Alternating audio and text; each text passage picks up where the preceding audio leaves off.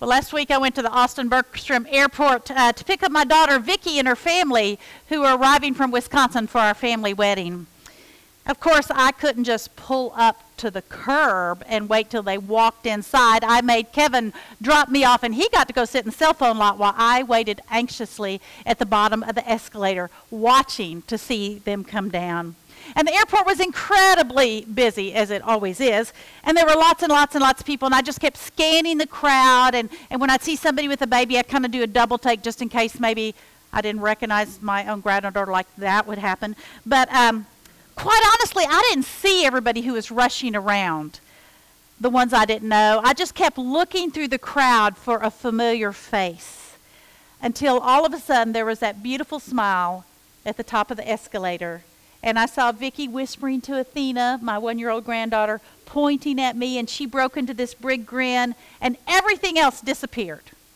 All I saw was my precious family coming down the escalator.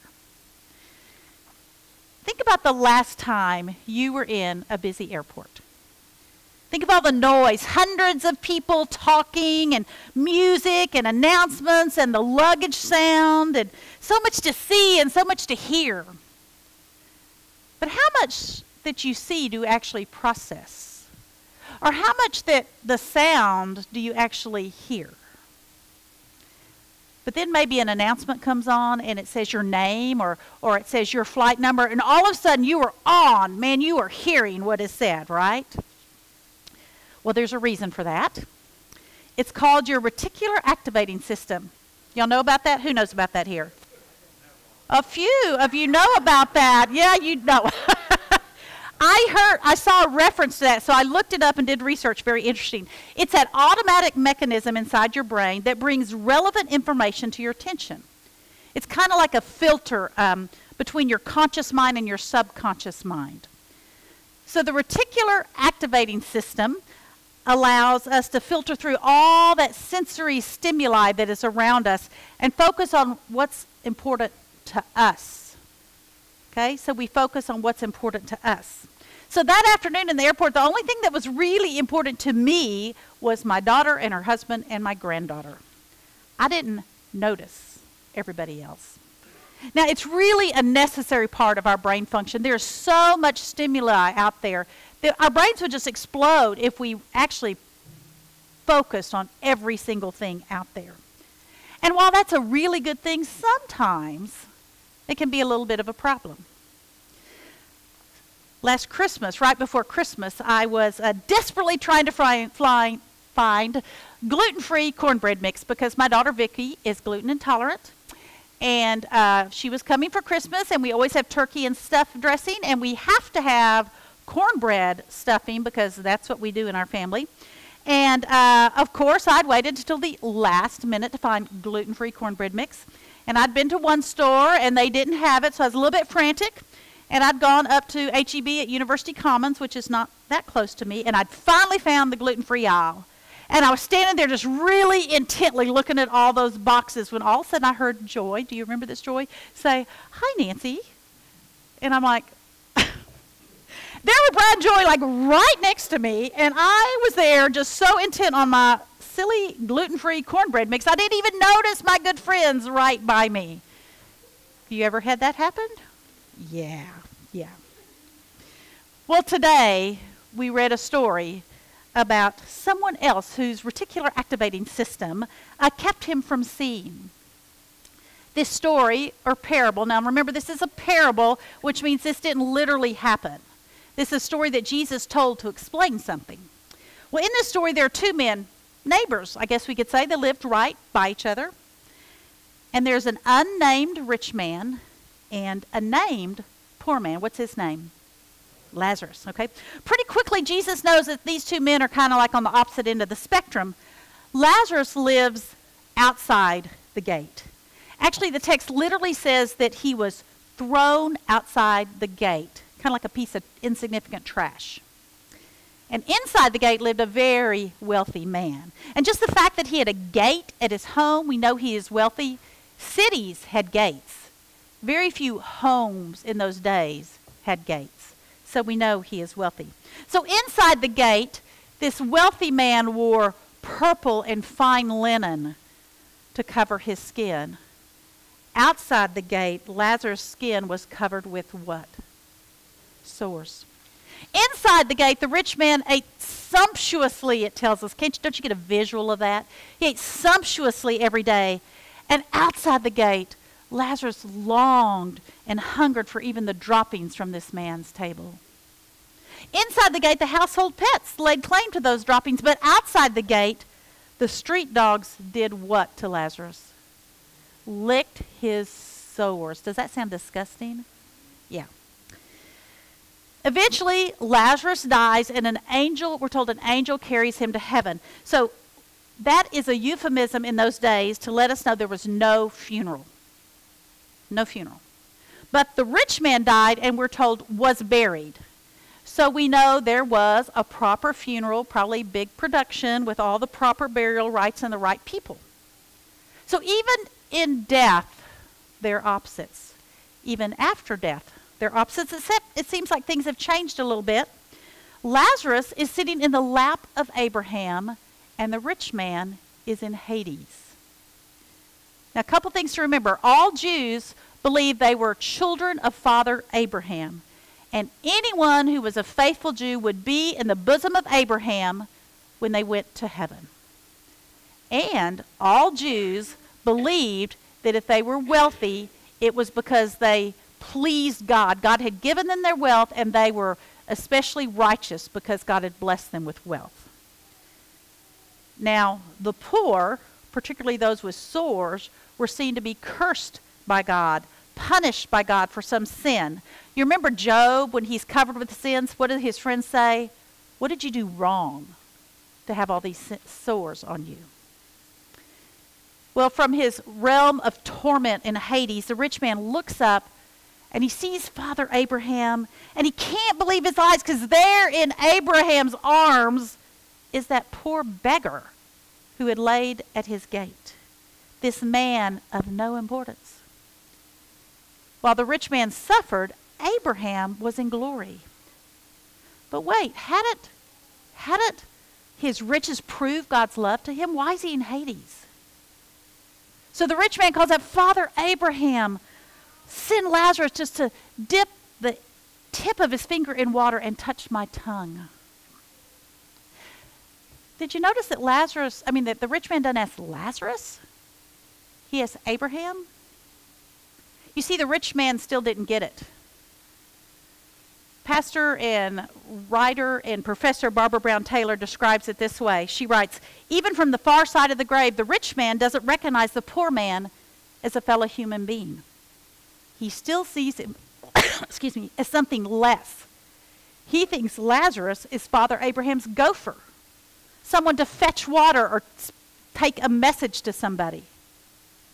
But Jesus says Father Abraham is going to set him straight.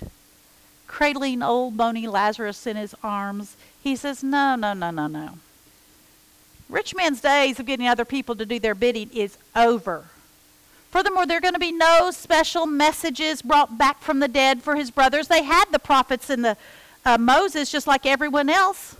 And if that's not enough to get their attention, no ghost is going to get it either. The end. Of course, Jesus, in telling this story, knows that he will come back from the dead, and they still won't get it. For centuries, the prophets had called the people to live out their faith by the way they treated the other. They'd heard the words. They talked about doing mercy and loving kindness and walking humbly with their God, but they didn't do it. You know, so often we think this parable is about money and how we use it. And we can get kind of smug about that. Because here at Grace, we give 10% of all our money to mission. Throughout the Bible, we're told to give our first fruits to God, that 10%. And so here as a church, we say part of our DNA is that we recognize that everything we have is from God. So for every dollar that comes into this church, we give 10 cents outside this congregation for those in need. We're considered a tithing church. And look at the way we respond with mission. I mean, we collected 34 coats. And I know you just think this is a bunch of junk up here, but if you come up here, you'll see there's a bag full of toiletries for the homeless. Yesterday, we had people handing out clothes and toiletry to the homeless. They handed out 75 pairs of socks and ran out of socks and underwear. This Sunday, coming Sunday, our youth are going to feed the homeless on Sunday morning. We have people who go to the serving center and work handing out food. We have a woman, Mary Milligan, who's really ill. She's undergoing chemotherapy, and what is she doing? She is knitting hats for the homeless. Instead of feeling sorry for herself, she is doing something to reach out to somebody outside. We have people who make blankets for those undergoing chemotherapy. We had a group this summer that went down to the Rio Grande Valley and built ramps for folks who had no way to get inside their homes. We drive senior citizens to doctor's appointments in the grocery store. So we don't feel too bad when we read this passage because we're not the rich man, are we? We do good things here. Except, when really honest with ourselves, we might wonder, now why did that rich man end up in Hades? It's not like he did something bad. We're not told he did something bad. What were his shortcomings? The Bible commentator William Barclay once called this passage the punishment of a man who never noticed. The punishment of a man who never noticed. Martin Luther King once preached a sermon on that. Actually, it was at Montreat Presbyterian Conference grounds in North Carolina. And he said, the rich man went to hell not because he was rich, but because he passed by Lazarus every day and he never really saw him. You see, this parable isn't about being rich and poor. It's about whether we can pass a vision test. Whether we can intentionally override our reticular activating system so that we see. I mean, we do it all the time for things that are really important to us. Dr. King went on to say in that sermon that the rich man went to Hades because he allowed Lazarus to become invisible. In fact, he didn't even realize that Lazarus was his brother. You see, when we succeed in cutting ourselves off from one another, when we learn how to live with the misery of other people by convincing ourselves that somehow they deserve it, when you defend our own good fortune as God's blessing and we rationalize that we don't need to do anything to help those who are hurting, we fail to see how our lives are knit together with every other life, and then we are the losers. We've allowed our reticular activating system to keep us from being in community. So let me ask you a question. Are there people in your world that you don't even see? Needy people, hurting people, people who need your attention? They may not be covered with sores, but have you seen the hurt in their eyes? Do you walk on by or do you stop and talk? One of the most colorful congressmen from Texas to ever go to Washington, D.C. was a crusty old gentleman named Sam Rayburn. Some of you remember. He served Congress for over 50 years, and during the last of those years, he was Speaker of the House. Well, one day, Mr. Rayburn heard that a teenage daughter of a Washington reporter had died.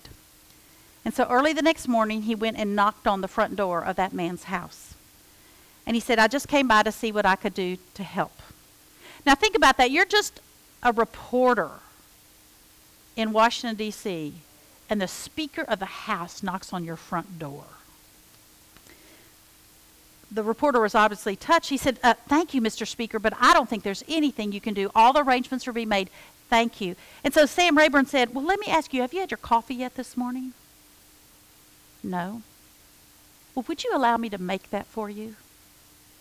And so Sam Rayburn went into his kitchen and fixed coffee. And the reporter was really taken back by all this because he knew the involvements of Sam Rayburn. And he said, Mr. Speaker, I thought you were having breakfast with the president at the White House this morning. And Mr. Rayburn said, well, I was. But I called the president and I told him I had a friend who was having a tough time and I couldn't make it today. Sam Rayburn noticed. And he saw someone hurting and he acted in love. Mother Teresa once wrote, "The greatest disease in the West today is not TB or leprosy. It's being unwanted, unloved, and uncared for." We can cure physical diseases with medicine, but the only cure for loneliness, despair, and hopelessness is love.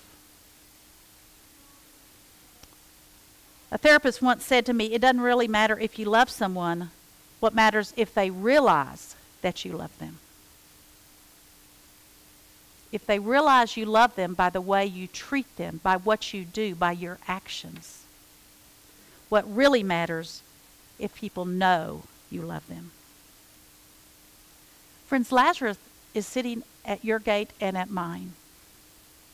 Do you see him? What does he need from you? You know, God has noticed us. God has welcomed us and accepted us.